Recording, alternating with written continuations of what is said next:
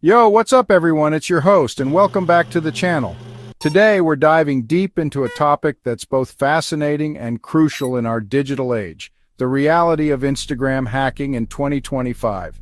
We've all heard the stories, seen the headlines, maybe even know someone who's gone through it.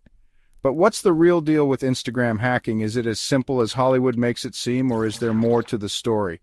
Today we'll uncover the truth behind Instagram hacking, common myths, and the ethical path in cybersecurity. We'll separate fact from fiction, break down the techniques used, and explore the motivations behind both the hackers and the security experts working tirelessly to protect your data. So, first things first, can Instagram even be hacked? The short answer is, like any online platform, it's not impossible. But let me be clear, Instagram takes security seriously. They've got teams of brilliant engineers working around the clock, building layers upon layers of protection into the platform. We're talking firewalls, encryption, two-factor authentication, the works. They've invested heavily in making sure your data is as secure as it can be. But here's the thing, technology is only part of the equation. The weakest link, more often than not, is us, humans. Think about it, a strong password is only as strong as the person who keeps it. One click on a suspicious link, one moment of carelessness, and boom, you've potentially opened the door to an unwelcome guest. Hacking Instagram isn't about brute forcing your way through lines of code like you see in the movies. It's about exploiting vulnerabilities, and those vulnerabilities are often found in human behavior. So, while Instagram itself is a tough nut to crack, it's not impenetrable. It all depends on the approach, the skill of the hacker, and yes, sometimes just plain old luck. But here's the good news. By understanding the methods hackers use, we can learn to protect ourselves better. We can make it significantly harder for them to succeed. Now, before we dive into the specifics, let's clear up one crucial distinction: the difference between scammers and real hackers. You see, most of what people call hacking these days are actually just phishing attempts, clever tricks designed to steal your login credentials. Think of those fake emails that look like they're from Instagram, asking you to verify your account or reset your password. They might look convincing, but they're just traps. Click on that link, and you're basically handing over your username and password on a silver platter. It's not hacking, it's trickery. Real hackers, on the other hand, operate on a whole other level. We're talking about individuals with deep technical knowledge who understand the intricacies of software, networks, and security protocols. They look for vulnerabilities in the code, exploit loopholes in systems, and use sophisticated tools to gain unauthorized access. These are the folks who can potentially bypass security measures, but even for them, it's not a walk in the park.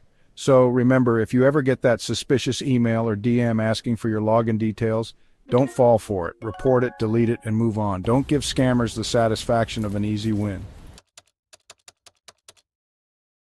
Okay, so we've talked about the difference between scammers and hackers. Now, let's get into some of the common techniques used to compromise Instagram accounts. First up, we've got the classic phishing attacks. We already touched on this, but it's worth reiterating. Phishing relies on deception, tricking you into giving up your sensitive information willingly. It could be a fake email, a malicious link in a DM, or even a compromised website designed to mimic the Instagram login page. The goal is always the same: to steal your credentials. Next, we have shoulder surfing, which is as low-tech as it gets, but surprisingly effective. It's literally looking over someone's shoulder while they're typing in their password. It might sound ridiculous, but you'd be surprised how often it works, especially in public places like coffee shops or airports. So be mindful of your surroundings and cover your keyboard when entering sensitive information. Then there's exploiting misconfigurations. This is where things get a bit more technical. Sometimes websites and apps have security flaws or misconfigurations that hackers can exploit to gain unauthorized access. These vulnerabilities could be anything from outdated software to improperly configured servers. It's like leaving a window open in your house, an open invitation for trouble. And finally, we have bypassing two-factor authentication, or 2FA. This is the holy grail for many hackers because 2FA adds an extra layer of security, making it much harder to break in even if someone steals your password. However, skilled hackers with the right tools and knowledge can sometimes find ways to bypass even the most robust 2FA systems. This usually involves exploiting vulnerabilities in the implementation of 2FA or using social engineering tactics to trick users into revealing their authentication codes. Now, I know what you're thinking. With all this talk about hacking, it's easy to get discouraged, but here's the thing, not all hackers are bad. In fact, there's a whole community of ethical hackers out there who are using their skills for good. These are the good guys, the white hats of the cybersecurity world. They use the same techniques as malicious hackers, but instead of exploiting vulnerabilities for personal gain, they do it to find and fix those vulnerabilities before the bad guys can get to them. One way they do this is through penetration testing, also known as ethical hacking. Basically, companies hire ethical hackers to try and break into their systems, just like a real attacker would. This allows them to identify weaknesses in their defenses and patch them up before any real damage is done. It's like having a security audit for your entire digital infrastructure. Another common practice is participating in bug bounty programs. Many tech companies, including Instagram, offer rewards to security researchers who discover and report vulnerabilities in their products. These bounties can range from a few $100s to tens of thousands, depending on the severity of the vulnerability. It's a win-win situation. Companies get to improve their security, and ethical hackers get rewarded for their efforts. And finally, there's ethical reporting. If an ethical hacker discovers a vulnerability, they don't just exploit it for personal gain. They follow a responsible disclosure process, reporting the vulnerability to the affected company so they can fix it before it's exploited by malicious actors. Okay, let's take a moment to debunk a common myth about hacking, that it's easy and anyone can do it with a few clicks. That's just not true, especially when it comes to a platform as massive and complex as Instagram. Behind the scenes, there are teams of highly skilled security professionals working tirelessly to protect your data. These are people with years of experience, constantly researching and developing new ways to stay one step ahead of the bad guys. They're not just sitting around waiting for something to happen.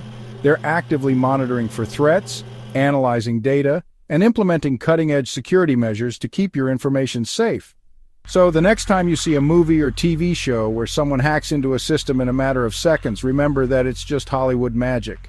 Real hacking is a complex and constantly evolving field that requires significant technical expertise, dedication, and often a bit of creativity. It's not something you can learn overnight from a YouTube tutorial. Now, that's not to say that Instagram is invincible. No system is perfect, and there will always be vulnerabilities that can be exploited. But it's important to understand the level of sophistication and resources that go into securing a platform like this.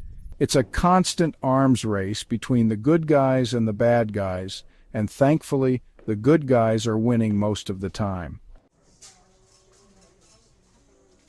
So where do we go from here? I think it's important to remember that cybersecurity is about more than just lines of code and technical jargon. It's about people. It's about protecting people's data, their privacy, their livelihoods. And that's why it's so important to approach this field with a strong ethical compass. Whether you're interested in a career in cybersecurity or just want to be more aware of the risks online, I encourage you to focus on securing systems, not exploiting them. Learn about best practices, educate yourself on the latest threats, and be proactive in protecting your own online presence.